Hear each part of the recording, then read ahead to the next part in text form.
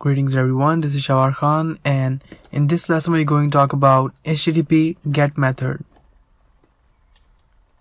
Now when we normally open a site, like when we request an image, a web page, normally this method is used. GET method is used for requesting data from the server.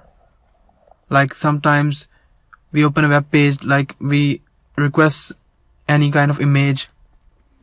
Now GET method is used for these kind of purposes, and when we open a web page using GET method, that's how the request look like technically.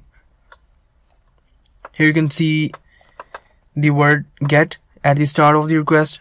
That's the GET verb or GET method. That indicates the method being used. Next is the path or the location of the file that we are requesting on the server. And that's the structure of the GET request. We got the status line, we got the headers, and nothing special here. And all the parameters or data is in the status line or the URL. Like if there's some kind of data being transferred, we will see it in the status line.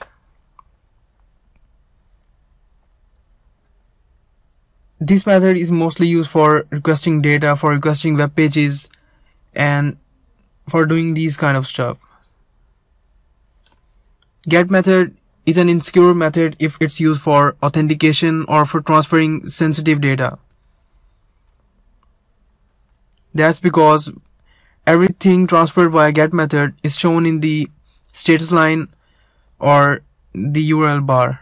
Now, for example, if I request, if I send some data like name is equal to name equal Shawar and password equal Khan. Now this data will be shown here in the request in the status line.